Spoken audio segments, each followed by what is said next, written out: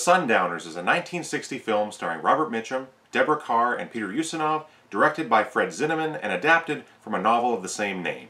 It tells the story of a family of sundowners, in other words, people who live wherever the sun goes down, and follows them as they make their living in Australia of the 1920s. The Sundowners is a movie that I've been wanting to check out for a while. I may have seen it once when I was much younger, but if so, I didn't remember a thing about it. But as a huge fan of Robert Mitchum and Peter Ustinov, I knew I needed to see it. It was nominated for the Best Picture Oscar, Deborah Kerr was nominated for Best Actress, Glynis Johns was nominated for Best Supporting Actress, and Fred Zinnemann was nominated for Best Director. So obviously it was well regarded at the time.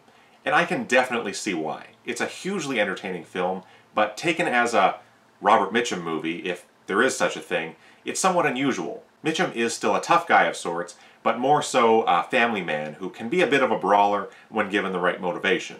But really, the film is a drama, tinged with some comedy at times, and while it follows the hard life the Sundowners endured, or chose for themselves, it's really a movie about marriage, and the changing priorities and dreams that spouses can have, which can begin a gap between them that widens over time. Because our main characters, Patty and Ida Carmody, as played by Mitchum and Deborah Kerr, have been married for quite some time. They have a teenage son, played by Michael Anderson Jr., and Ida and their son have begun to grow weary of the wandering and drifting life they've led, and would like to settle down.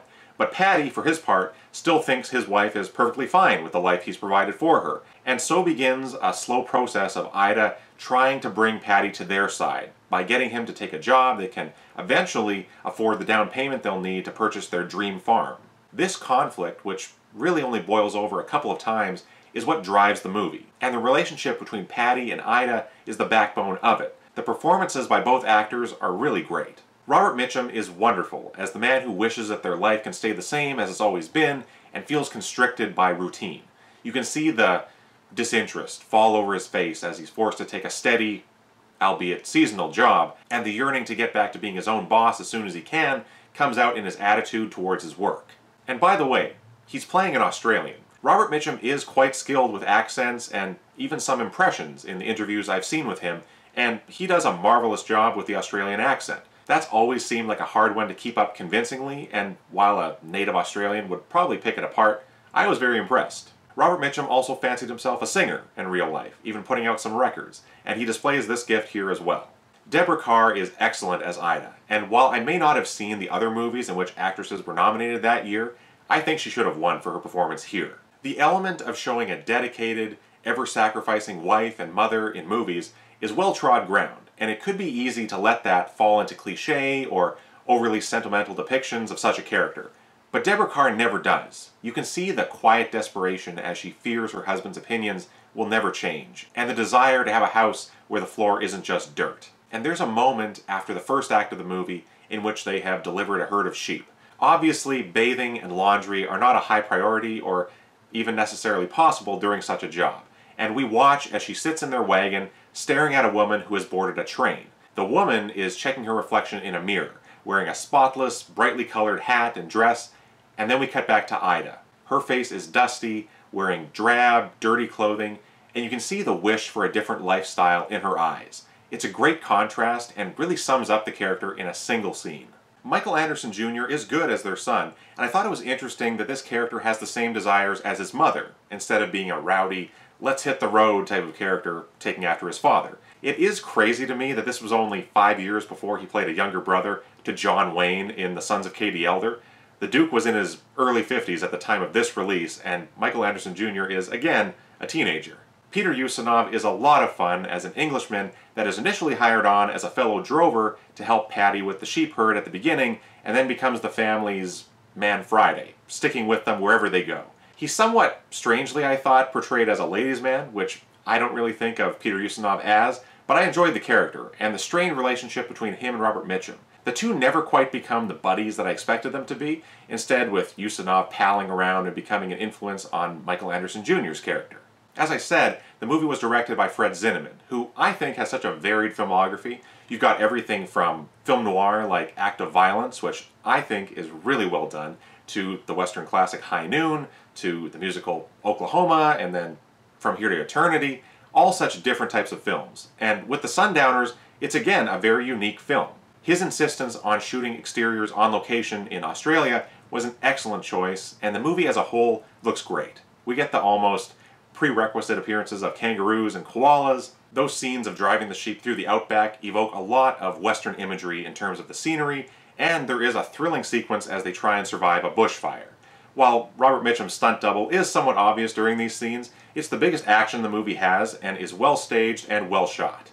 And that drive was initially what I thought would take up the runtime of this movie, but that is really only the first act. What follows is the family taking jobs all revolving around the sheep shearing business, and I found that incredibly fascinating. The different jobs that entails, Patty as a shearer, the Ustinov character as a wool roller, and the son as a tar boy, while Ida is the cook for the whole crew. That whole process depicting the backbreaking nature of shearing sheep for days on end, sometimes over 200 a day, then having a competition just for fun, was so interesting. The sheep farming world is one I'm not very familiar with, so I enjoyed all of those sequences immensely.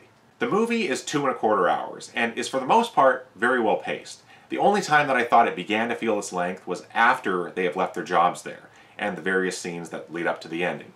And the ending is the one part of this movie I have an issue with. I apologize if I'm going to spoil a movie that is over 60 years old, but I feel I have to. If you haven't seen this movie, feel free to skip to the time code below. After working the whole season shearing sheep, the family has enough for the down payment they need. The farm is indeed still for sale, and Patty agrees to buy it and settle down, overjoying his wife and son. And then he panics, gets drunk, and loses all of their money gambling. This is in keeping with his character. His fear of responsibility and getting tied down is a huge part of this man. But then, when they have a chance to still get enough money to make the down payment, Ida says, "No, you wouldn't be happy anyway. We'll settle down some other time." And this really bothered me. Again, it's probably a realistic ending. A woman like Ida would want to keep their family together, and she can't really trust that Patty will be happy in this new life. He already threatened to take off on his own earlier in the movie, so who knows what he would have done in the future. But this is a Hollywood movie from 1960. I would have been very okay with the Hollywood ending of settling down and Patty realizing the unsustainable lifestyle he's loved for so long is not right for a man with a family.